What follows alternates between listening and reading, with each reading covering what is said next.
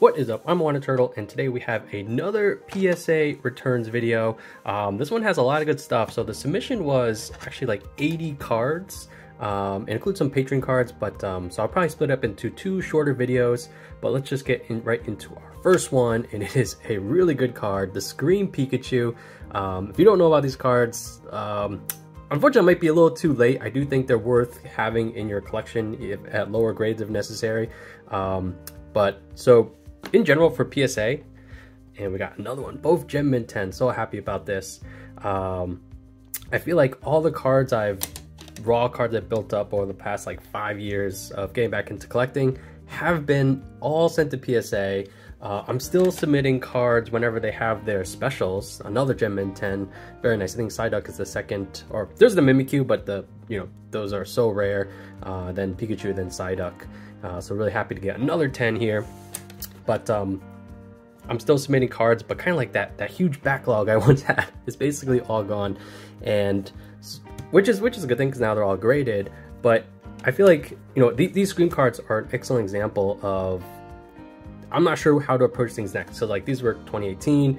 At that point, there was a lot of I'm just guessing a lot of people got back into the game around that 2020 era, and so moving forward, like all these unique Japanese cards.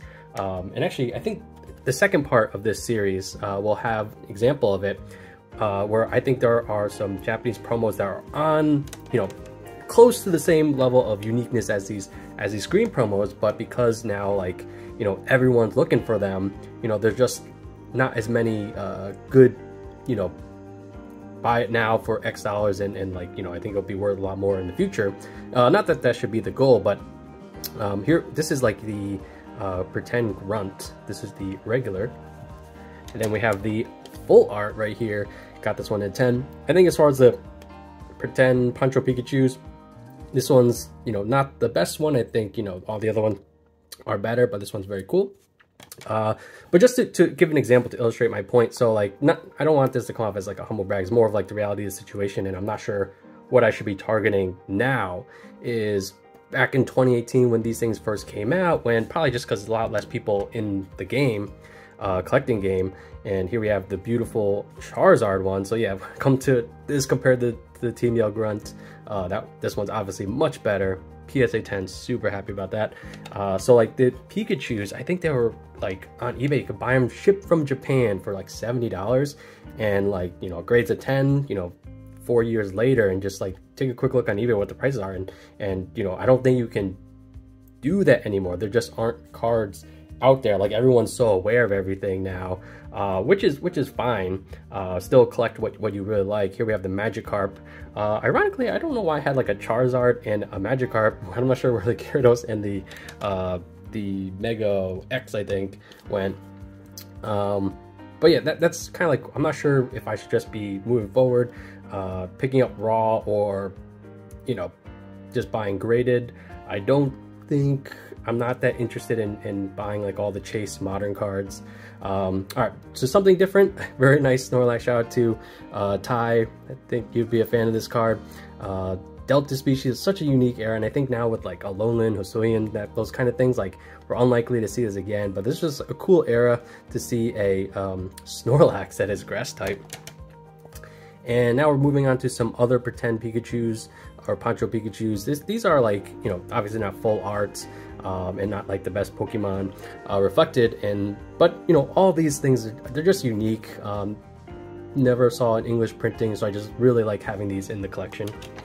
And I think this was a Pokemon Center one. So obviously similar, but not kind of like part of that pretend Pancho series.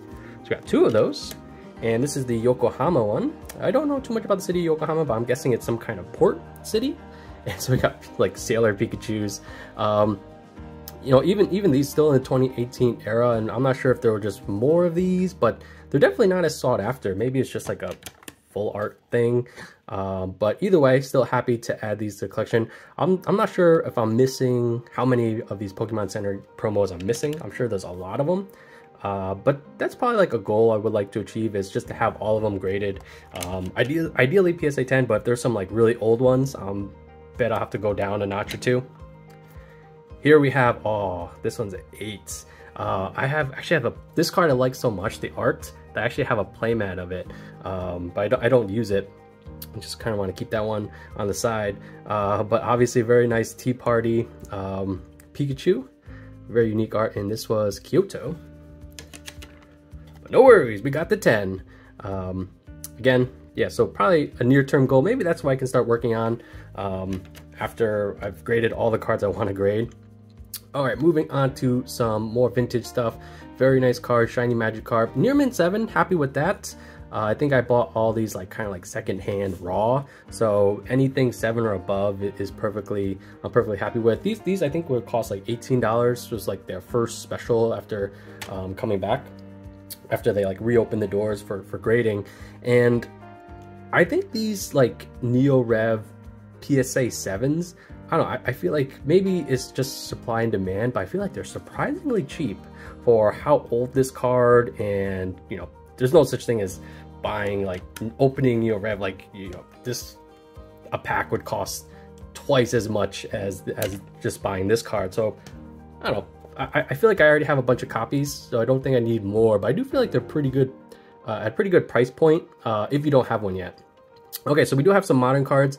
I think I just, at one point after maybe 6 months after Evolving Skies came out, I just picked up a bunch of the alt arts, and I think I kind of got it, picked these up probably pretty good timing before like they continued to go up despite being reprinted a few times. This is actually one of my favorite alt arts. I just love the idea of like this big Leafeon helping some farmer out with all the work that needs to be done on the farm.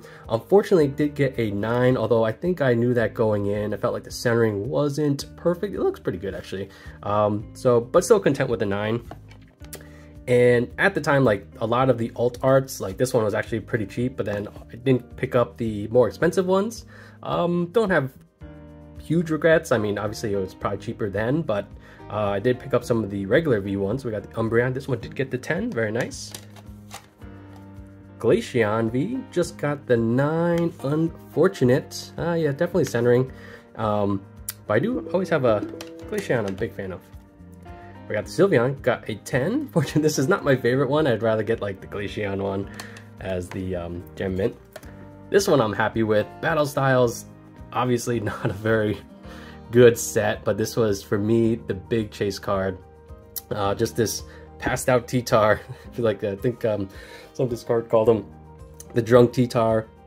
So I'm really happy to get this one in the 10. All right, now we're moving on to another unique Japanese promo, the Nagaba. Actually, don't remember what the story is. If you don't have one of these, I think it's a good time to pick them up. They're starting to come back from PSA. So many copies of these are out there, and I'm pretty sure they're very cheap. Okay, now we got something unique.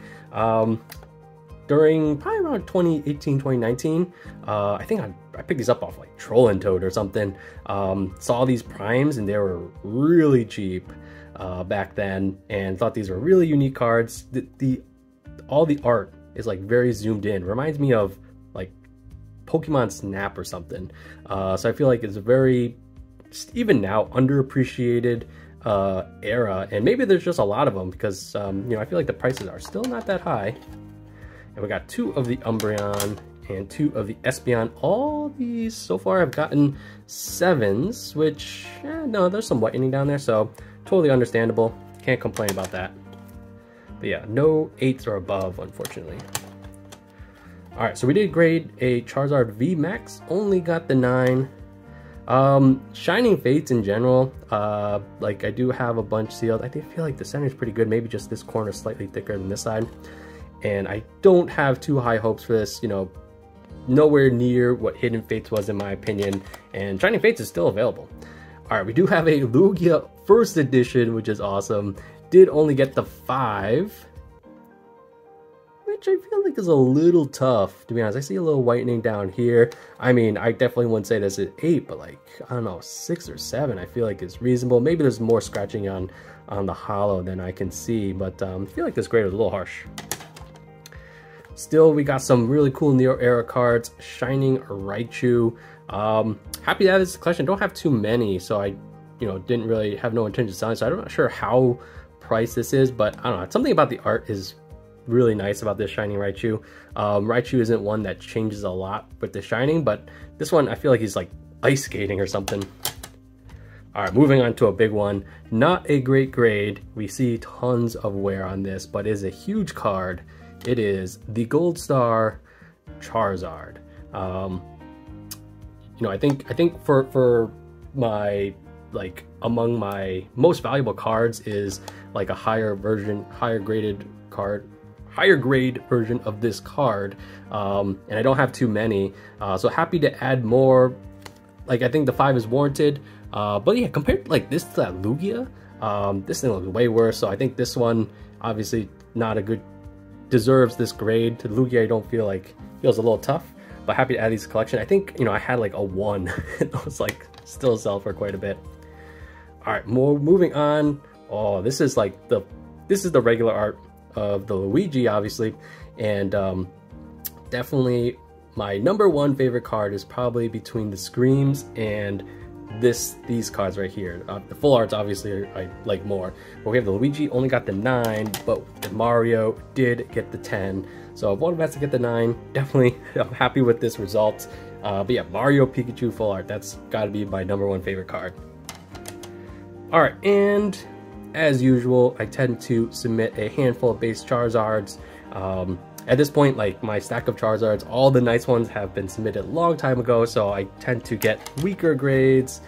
6, I think the last video I did, I think there was like a 2, so definitely all my good ones are gone. And all right, just a couple cards left. So Ultra Shiny GX, I think I talked about this last time, just bought a ton of them when this set first came out in Japan. I think they were like $70 a pop, shipped, so finally got most of them off to PSA, and they're starting to flood in. And I think we have some more in the next video in some more languages. So the languages I'm aware of are English, obviously, Japanese, Korean, and Chinese. I'm not sure if there's other languages this set was printed in, but I do want to have every version. Surprisingly, it's not that easy to search for what other languages printed in. So those are the ones I'm aware of, and I do want to collect all of them. But yeah, kind of running out of stuff to grade. Just curious what other people's approach are after you run through all your raw cards. What's your approach going to be? I'm trying to figure out what mine is. But yeah, part 2 will come shortly. I think we have some patron cards in there and some more unique Japanese stuff. So thanks for watching. I'm Turtle. I'll catch you guys next time. Peace.